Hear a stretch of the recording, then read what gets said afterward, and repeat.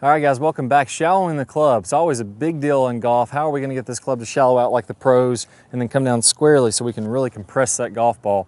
And I think a great idea, the way to think of this, is to shallow it with gravity. And in this video, it's going to help you to stop getting that casting motion, stop coming over the top and kind of chopping down into the ball. So let's talk about first what shallowing the club is, and then we're going to talk a little bit of physics. We're not going to get too complicated. I'm going to break it down really simple on how that's actually going to happen. So when we shallow the club, what that means is as I'm coming into the top of my backswing, that club is coming up at one angle, and then as I come down, that club shaft, or the center of mass of the club, the balancing point of the club, or I would like to think of it, I'd like you to think of it, an easier way to visualize it, is just at the sweet spot of the club. That needs to begin to shallow out lower and then to come down on a nice kind of inside to square, back to the inside type of a path or a plane. So everything's nice and consistent as we're coming into the shot. Now, why is that important? Why would I care? And in reality, all that means is that's the angle that this club would work best through the ball to hit a nice square shot and to have the sole of the club working nice and flush with the ground. So when you're taking divots, do you have those perfectly shaped square divots, or does it tend to be that your toes digging down in the ground and the right side or the outside of your divot is a little bit deeper, kind of causing it to look kind of angled? Ideally, we want to have that kind of dollar bill size, perfectly square divots. Now, as I shallow this club, I'm coming into that angle. It's going to roll right down my right forearm as I'm coming into the downswing, and then it's going to go squarely into the ball. And like I said, the club's going to be nice and square and hit that good clean divot. If I'm steeper, I'm over the top, I'm going to tend to be, when I'm steeper, to cast the club. So part of shallowing the club out is also giving you a big looking angle of lag. So if you're struggling with lag when you're looking from face on, if I'm going this over the top, I don't look like I have very much lag at all. If I take this angle and then shallow that out, now it looks like I have a ton of lag. So if you watch players like Sergio Garcia, really shallow in the downswing, tons of lag, and also a great ball striker. So that's what we're shooting for. We're shooting for this club to shallow out a bit in the downswing. Now, how is this actually going to happen? And it really has to fight the urge of hitting with the right hand. So let's talk about gravity for a second.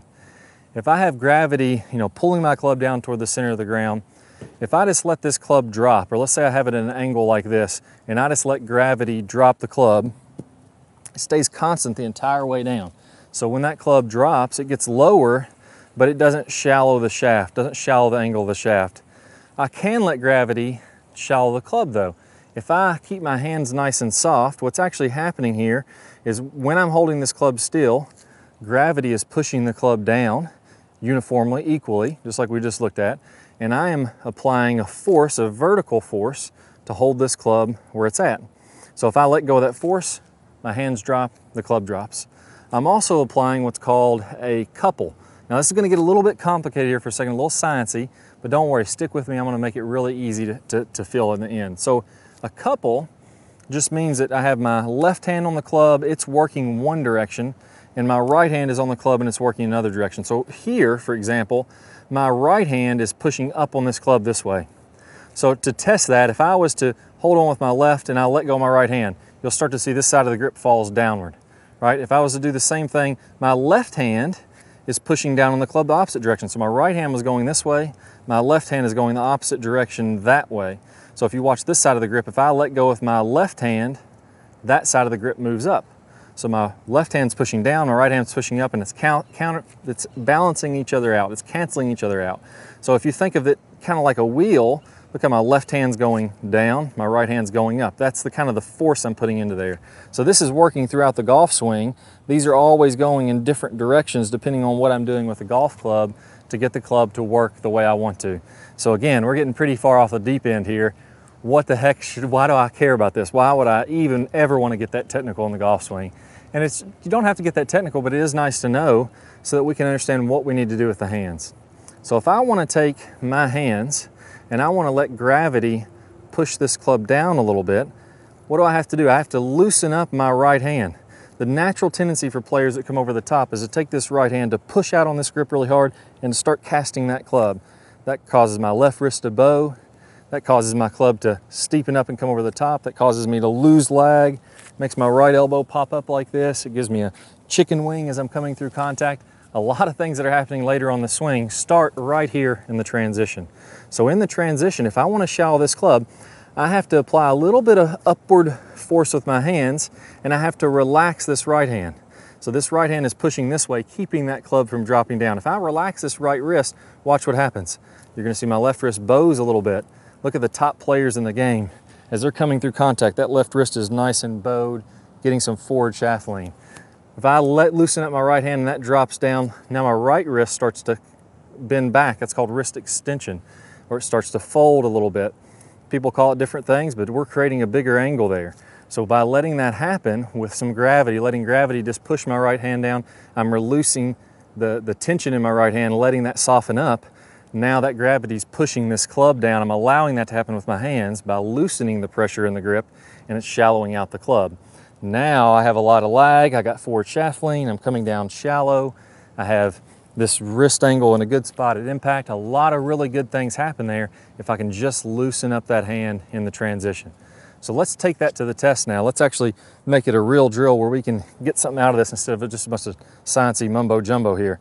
Let's go to the top, and I want you to go to the top of your swing, and then I want you to loosen up that right wrist and let the gravity push down on the club head, push down on the face to drop it down. I want your left wrist to bow a little bit, at least be flat. So bow would be great, that kind of sensation, and I want my right wrist to bend back a little bit as I'm letting this happen. Now from there, I'm in a good spot to where I can just swing all the way on through to my finish. So I want you to do this in a two-step drill. Number one, we're gonna go back and we're gonna pause. Number two, we're gonna loosen up and let that club fall, and then swing on through. So I'm going back to the top of my swing, pausing, loosen that up, and then swing on through. For those of you that have a hit urge, really wanna muscle through there and start to cast the club, it's gonna be an awesome drill for you. So let's go ahead, do about 15 or 20 reps of that, just in slow motion, just pausing, letting it fall, swinging all the way on through. As you come to your finish, I want you to make sure that you come all the way on around the shot. I don't want to do one of these where I let it fall and then I go back to address. I want to actually pair this up with how that's going to allow me to swing through contact. And then once I've done 15 or 20 of those and I'm feeling pretty good, I feel like I'm going to hit I got a good rhythm with it, built up a little bit of muscle memory, if you want to call it that. Now I can go ahead and recreate that same feeling in the golf swing. There we go, guys. Best of luck to you. Let gravity do some work. Take that right wrist out of there. You're gonna shallow the ball, or shallow the club, and compress the ball a lot more in the future. All right, guys, hope y'all really enjoyed this video. If you did, I got an awesome bonus for you. We all want lots of lag in our golf swing. It's so crucial to have tons of lag to be able to get that high club head speed and to be able to drive it past your friends. I'm gonna play a preview from one of my most important golf lag videos. If you're on a desktop device, you can go ahead and click the link that pops up on your screen. If you're on a phone or a tablet, you go ahead and click the iCard, and you're gonna get instant access to that video. Plus, you're gonna get instant access to 5 videos from our Top Speed Golf system. Good luck to you guys. Go out there and rip the ball. Hi guys, and welcome back. I'm Clay Ballard, and in today's video we're going to talk about one of the absolute worst drills for creating lag. It's a very common drill that I see, and in this drill what we're going to do is we're going to set the wrist very early to create an angle of lag, and then we're going to try to hold this throughout the swing. It's one of the worst things that you can do to build lag. I'm going to talk about the science behind why this is the case, and I'm also going to give you a great drill to help you improve your lag, all in this video. Let's go ahead and get started. If I do it this way versus holding that position, exact same thing happens when we're building lag in the golf swing. So what we want to do is throughout the swing, I want to have a very low and wide takeaway. So I'm not going to set my wrist early at all.